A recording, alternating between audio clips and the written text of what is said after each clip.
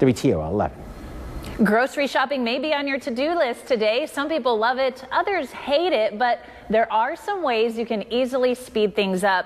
Experts give these tips. If you have only a few items, it might be faster to get in a line behind a fellow shopper with a full cart instead of that express line with several shoppers. They also say the day of the week and the time of day you shop can be important, and dinner time is best.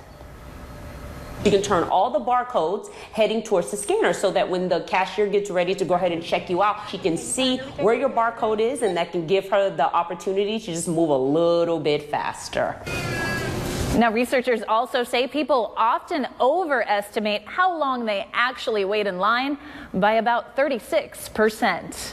An Ohio home break-in ends tragically with a 9-year-old girl killed. Next, hear from the heartbroken father as he describes the horrifying experience that took his daughter's life.